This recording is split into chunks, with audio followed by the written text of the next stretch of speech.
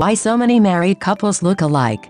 Have you ever seen a married couple that could easily pass for brother and sister? Such pairings are hardly an anomaly, according to the results of a recent study published in PLOS Genetics. This first-ever multi-generational mating pattern analysis conducted in the US reveals that most of us probably do have a type after all, and it probably resembles what we see in the mirror every day. For the current study, genetic data from 8,507 participants was examined, most of whom are white. The group features original participants, as well as spouse pairs from their offspring. The study looked at genotype data, and observed that people of Ashkenazi descent, Jews originating from Eastern or Central Europe, as well as people with Northern and Southern European ancestry traditionally have chosen mates of similar genetic ancestry, who probably lived in the same community. However, the practice has actually decreased with each passing generation, particularly among the latter two groups. Despite the relative continuation of mate choice based on these characteristics, the study also found that endogamy,